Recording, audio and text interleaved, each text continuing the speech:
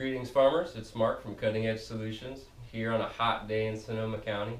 I'm here to just make a quick video to remind you guys how important it is to keep your containers moist. Make sure you're not only feeding routinely but keeping the actual cocoa or peat blend mix you have moist. One thing you need to understand is that cocoa fiber is hydrophilic, meaning that it likes to work with water, it likes to mingle with water. But the peat blends, the peat-moss that's used in many nursery blends and soil blends is hydrophobic. Much like a dry sponge and oil, they don't like to interact with the water. So it's very important that you continue to keep a standard, normal, continuous regimen in both feeding and watering your plant. I've got an example of visual here, just some dry, high porosity cocoa blend. It's got some forest humus in it as well. The reason you need to keep it moist is because if it dries out too much, it creates a barrier to the water connecting with the root zone.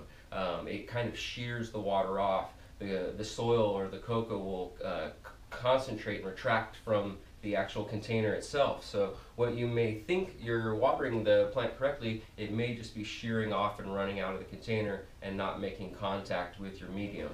So here I've just got some water and some dry high porosity cocoa. I'm going to water it in just like you would do outside.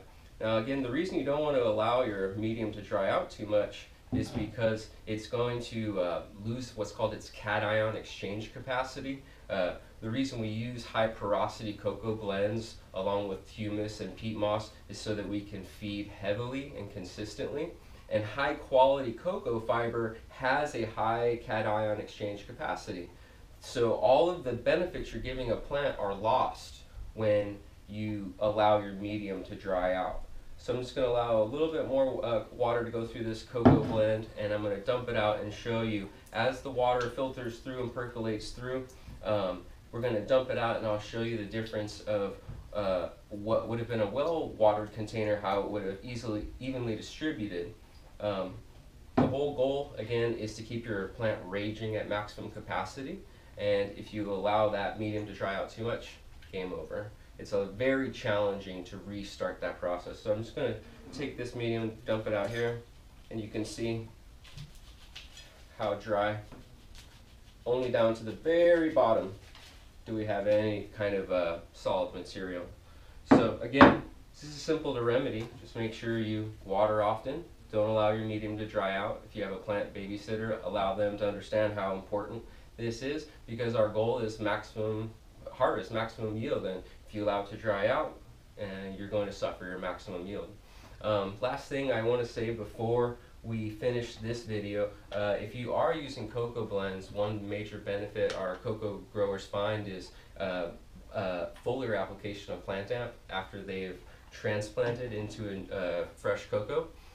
Cocoa loves to rob your calcium from your fertilizer and hold on to it. So if you're using our organic listed calcium supplement, you can foliar apply that to the leaves. It'll absorb directly through the stomata into the leaves middle lamella and prevent any deficiency.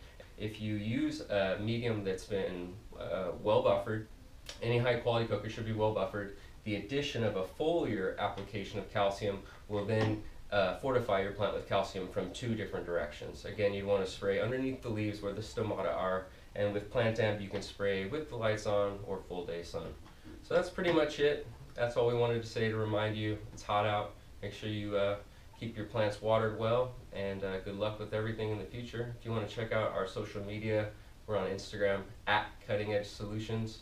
Our website, of course, cuttingedgesolutions.com. We're on Facebook as well. And that's about it.